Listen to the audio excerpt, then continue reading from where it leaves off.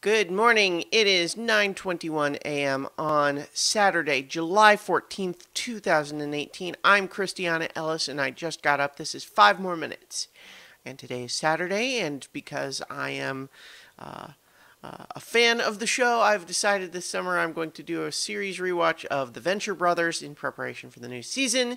This week I am talking about season 3 of The Venture Brothers, originally airing in 2008. 10 years ago. Crazy, right?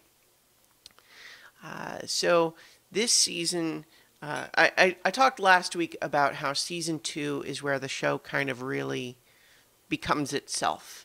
And that's really evident here because season 3 is just chock full of episodes that are just really what I love about the show, where we just take these characters and we know and love them from all of their previous history, but we continue to evolve them. I say we like it's me, but like the show continues to evolve these characters, move them through actual arcs, have actual changes in the status quo, at the same time that we just, we continue to remix, we add new characters, lots of them who had just been, simple jokes before.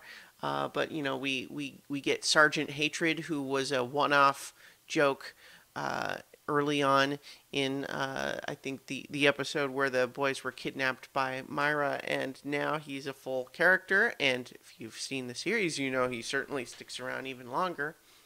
But we have all sorts of other stuff going on.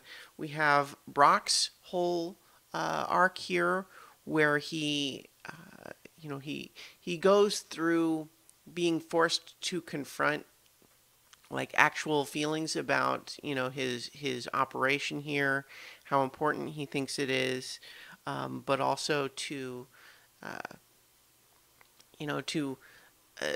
be really forced to reckon with his own past as well. And the whole arc of recognizing that his original mission, in the Orb episode we learn is like, was it actually not to protect Rusty Venture, but rather to to protect this one particular device?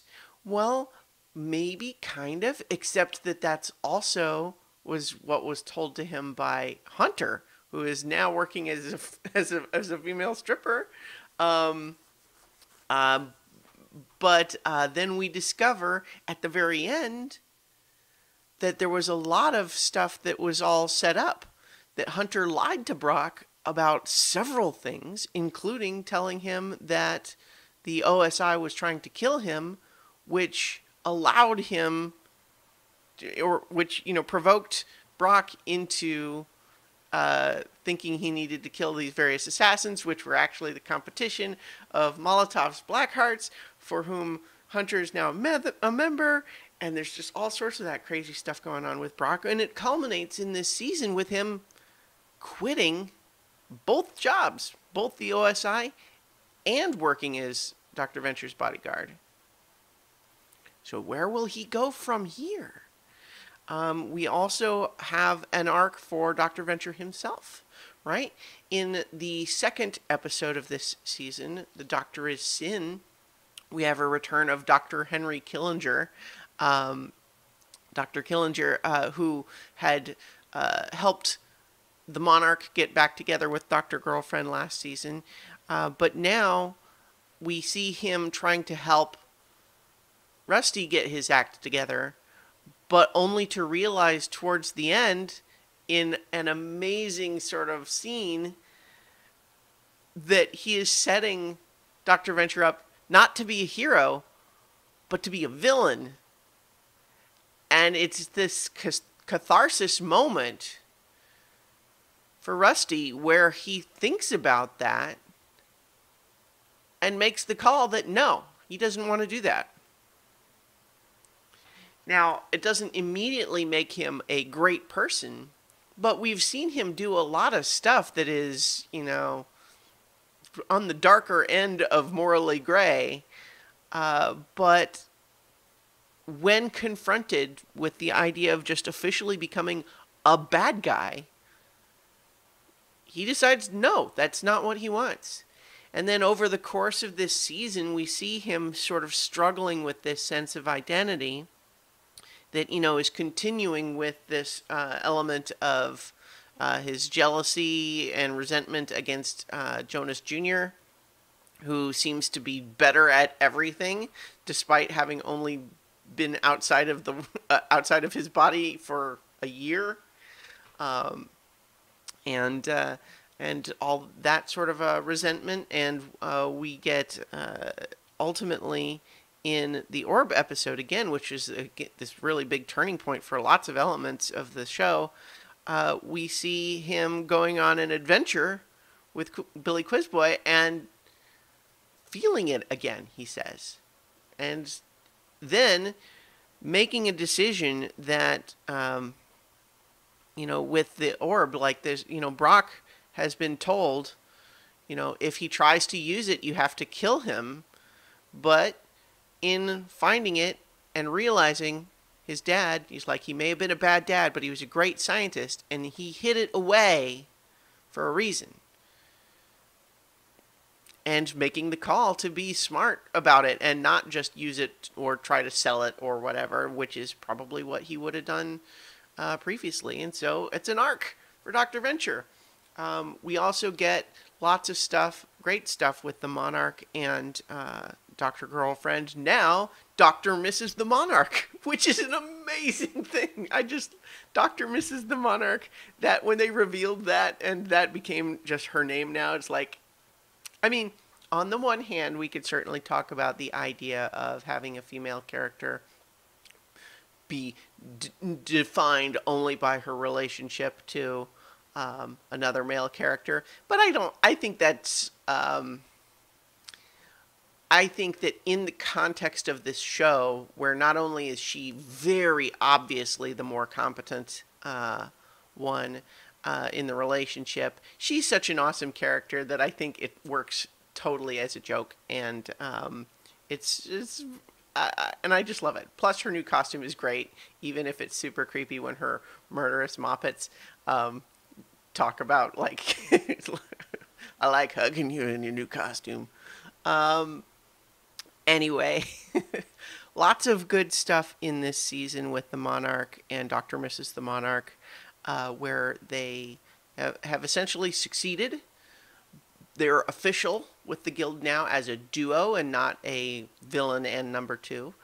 And they move into the Phantom Limb's old house, which is apparently in a gated community for supervillains, which is ridiculous. And they have a dinner party, which is ridiculous. And then it just further, in this season, we really hash out and further explore the idea of the Guild of Calamitous Intent versus the OSI as organizations with bureaucracy and red tape, and this idea that like what it's all about. Like, to hear Brock defending to Jonas Jr. the idea of the Guild of Calamitous Intent and having them actually have that argument is kind of amazing, because it's the sort of, like, it's not fourth wall breaking, but it is exactly the sorts of questions that we as the audience would have about, like, how does this organization make any sense? And why is there this whole thing about the escalation of threat level and everything of the this sense that's like, what? So, like, he's coming to try to menace me, but I'm not allowed to just kill him? Or else, like, like what? We're supposed to, it's like a game? And Brock is basically saying, look, this is an organization. They like their system. This keeps crazy people to where they try to follow rules most of the time. So if you can work with them on that level, then they don't degenerate into chaos and make it worse. And it's just amazing stuff. But where it becomes genius in this season is where it uses that whole setup to allow Monarch to now follow basically an obscure subclause of the guild handbook.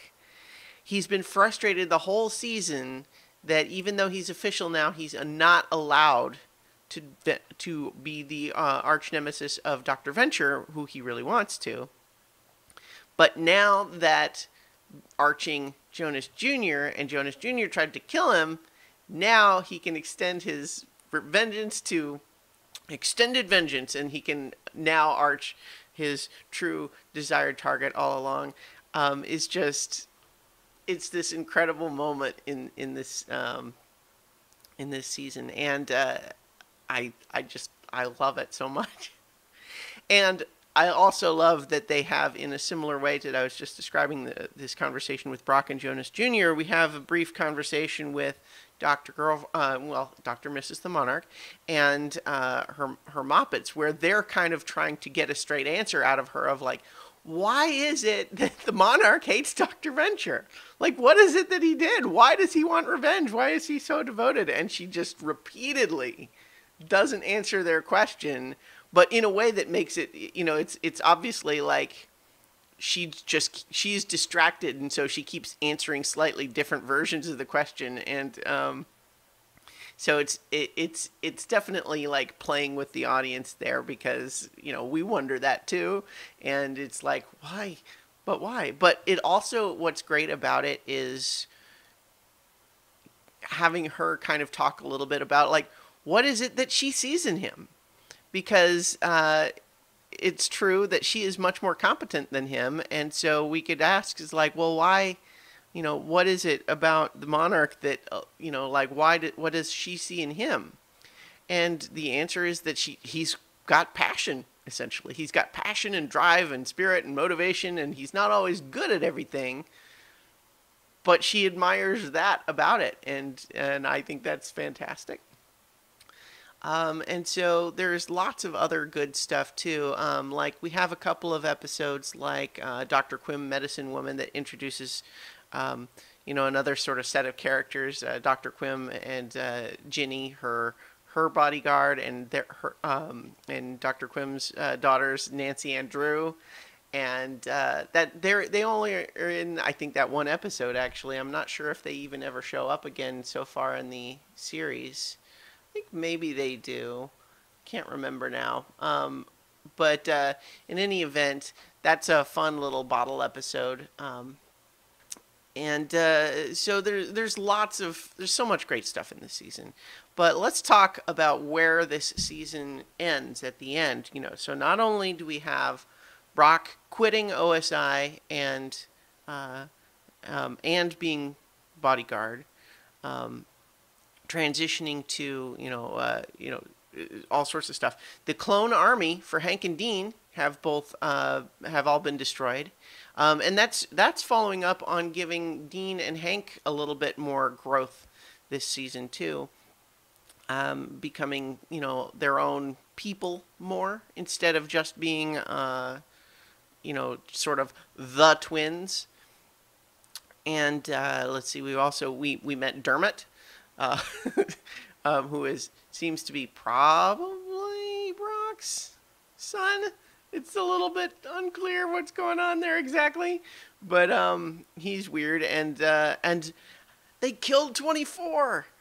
21 and 24 even had a whole episode where they're sneaking through and they're talking to henchman number 1 and talking about how, it's like they're essentially invulnerable. Nothing ever happens to them. And then there's this moment of fate where they're talking about how they're doing the safe thing by not getting into the battle, and then just by a crazy sequence of events, all hinging on the moment that for some reason 24 put on his seatbelt, even though they're sitting in a stationary car.